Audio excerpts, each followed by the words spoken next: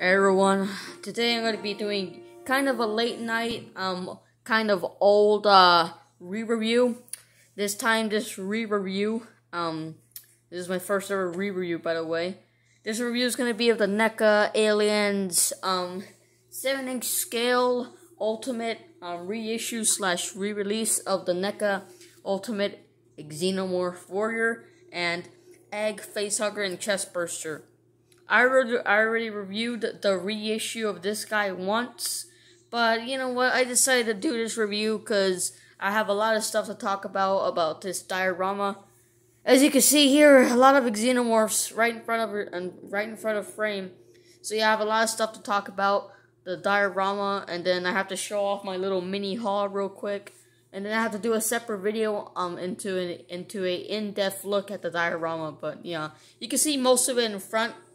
But I'll go into a really deep, in-depth look of the diorama in a separate video. Maybe after this video or tomorrow, depending on how much time and energy I have. But yeah, anyway, this review is gonna be the Neca Ultimate Reissue / re-release Alien Warrior. So let's get into this, and let me just show off the little. Let me just show off the little haul here, as you can see. Got Terminator 2, Judgment Day, Sarah Connor, and John Connor 2-pack. And as you can see there, got 1, 2, 3, 4 more Alien Warriors there from Aliens. And then Arnold Schwarzenegger, aka the Terminator himself. So there we go. Some Godzillas. So yeah. And an Alien Resurrection Xenomorph. And Brett and Parker. But yeah, so we don't waste that much time. I'm going to show off that haul video and the diorama of the Neca Aliens Wailing Yutani base in a separate video. So let's get into this. It should be a quick review. It should probably go to 13, 14, or maybe 15 minutes like always. But yeah, I'm not going to go over the articulation on the blue one since I already covered it in another review. Just going to go on with the articulation and detail of the brown one and the detail and paint of the blue one. Since, like I said, I already reviewed the blue one. But I decided to review both of these guys together since I have a lot of them now. But yeah, let's get into accessories first. So first of all, here's an alien egg. Looks pretty nice. Has some nice slimy, gooey, type of rough, soft textures inside the egg. So yeah, that bottom plate, the bottom of the egg literally looks like it's sitting in oatmeal. It looks like oatmeal mixed with some dirt or something, because oatmeal is obviously white, but if you add dirt to it, it'll look disgusting, and yeah, it just looks all slimy and gross like that, which is a good amount of detail there on the bottom. So there you go, and it has some vein work inside the egg as well, so you could give it that nice slimy look, like I said. Then the flaps have this nice glossy, shiny paint with some little slimy lines going down on each flap, and then of course the gooey slime, the gooey hard type of resin slime going across the flaps of the eggs. This one very little, and then this one very little, this one very little, and this one has the most. But yeah, the inside of the egg looks pretty good. So yeah, and then the webbing. So yeah, and then the outside of the egg looks pretty good as well. It looks amazing as well. The rough textures here, type of square, circle bits, and then the paint has a nice black, blue, kind of a very dark black and dark green, and a little bit of brown there. Don't know if you can see that, but I can see that's a little bit of brown there. So yeah, and the base, hollow. Can't read the tiny wording, but yeah, the egg looks pretty good. And then the face hugger, of course. So yeah, face huggers always looked just gross and disgusting in the film. Like, they're not only like meant to be in a creepy, slimy way, but James Cameron and basically everyone in the Alien films didn't make the aliens only creepy, but in other ways, in other inappropriate ways, and the face hugger really represents that. So yeah, this is why face huggers are all gross and slimy, and just overall disgusting. But these are the type of bugs I like, science fiction bugs, Face hugger has nice details underneath there. Little black area and that weird part right there. Then all the fleshy pink texture on the outside. Then the little flaps here. Nice and glossy in the inside with some sculpted line work in there. Camera focus. There you go. So there, yeah. And then the outside, the tail, from the back all the way to the tail has these kind of rigid cuts from the back all the way to the tail. So yeah, little round ridges there. So yeah, looks pretty good. The legs are nicely detailed. So yeah, we're not gonna spend too much time on the face hugger, but the chest burster looks pretty good itself. All bloodied up and kind of all bloodied up, especially in the head and this piece. It's all bloodied up. So yeah, nice attention to detail there. Silver teeth. Then the little head is tiny and has quite a lot of blood on the end. So yeah, very nicely detailed.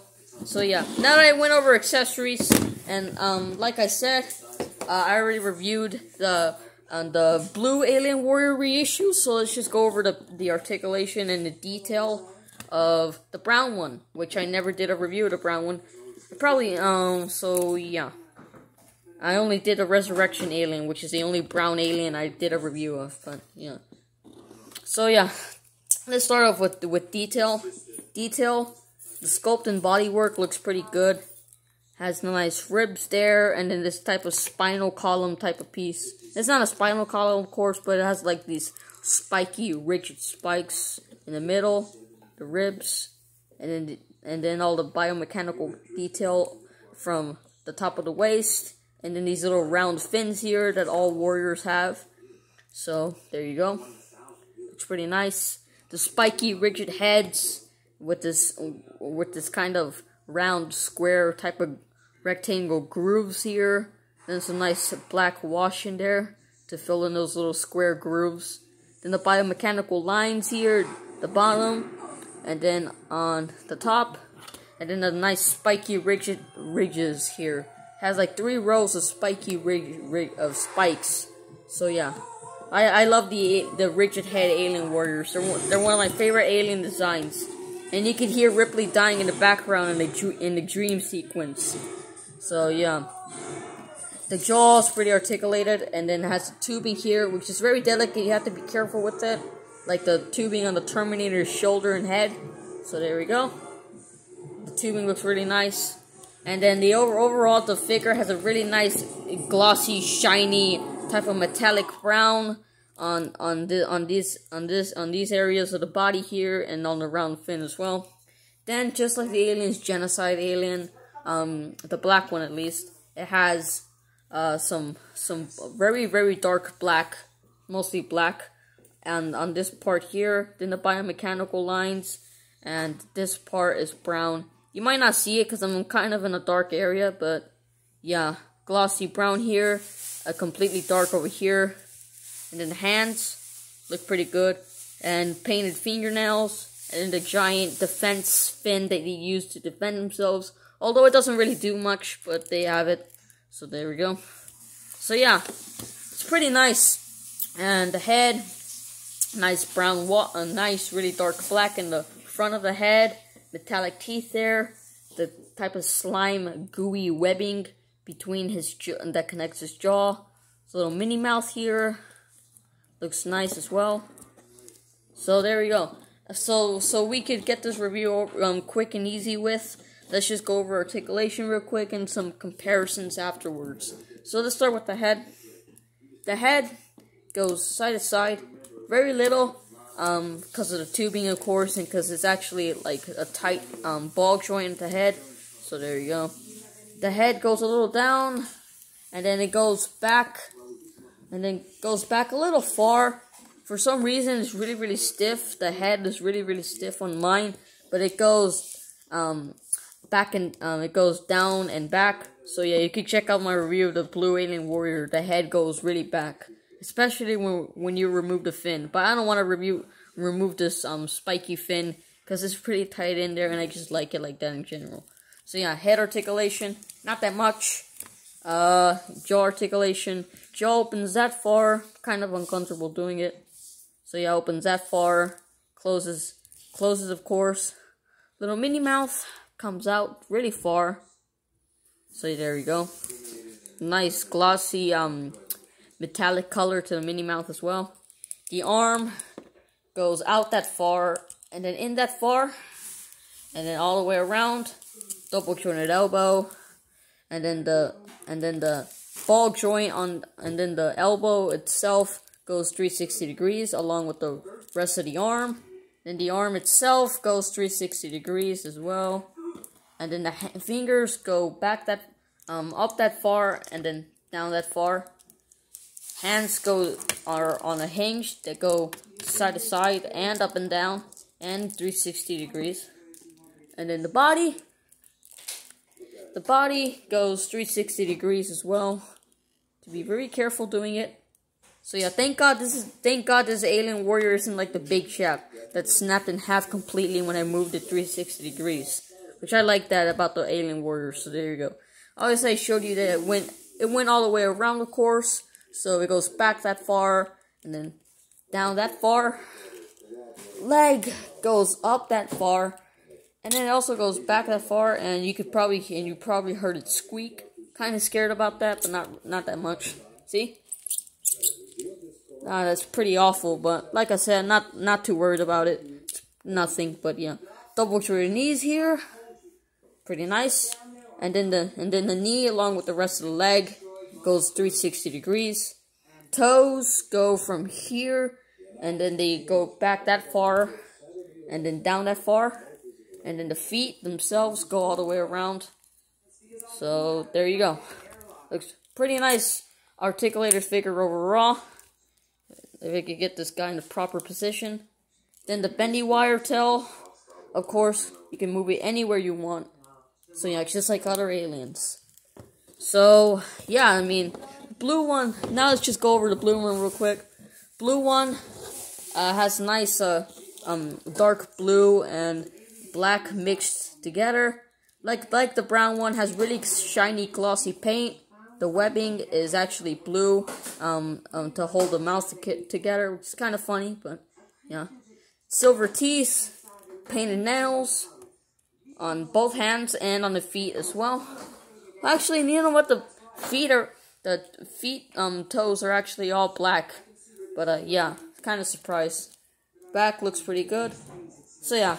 Now, if you want to go into a really good in-depth look, check out my first review of the blue reissue Xenomorph Warrior.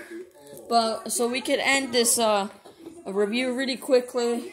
Let's just get some immediate. Not immediate, but some quick comparisons. So here's the Alien Warrior compared to the one of the newest big alien figures, the glow-in-the-dark Big Chap. Which, if you see my review, I said I was gonna use it as a skinned xenomorph, which I am, but I'm still in the process of making like a top metal walkway with the staircase and some metal poles, so this guy could actually be hanging down and so he can make sense. But yeah, you can really use that as a skin Big Chap. Go check out my review so I could go more in depth with them. Check out my review, by the way. It's a good figure. Then the egg, of course. And then next to some random figures.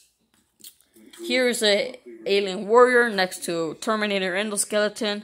Which, check out my review of that, by the way. And yeah, the ribs actually broke. So yeah, I'm not going to go into full detail, and I'm not going to tell the story how it broke. You should check out my review. But yeah, it broke, and I already did a review of that guy. So, yeah. And then next to one of the newest Predators as well, the SDCC Demon City Hunter Predator, aka Walmart exclusive, since conventions are closed because of COVID. But yeah. And then next to the Future Predator. So, yeah. Like, comment, and subscribe if you enjoyed this video. I'm sorry I can't show the diorama. I really can't record that much, only till 15, 24, or 25 possibly. So yeah, if you enjoyed this video and you found it entertaining, like, comment, subscribe, and then share this video with your friends if you did enjoy it. And leave a comment. Or leave a hate comment if you want. I don't care. But all I care about is that people stop by. So, see you in the next one.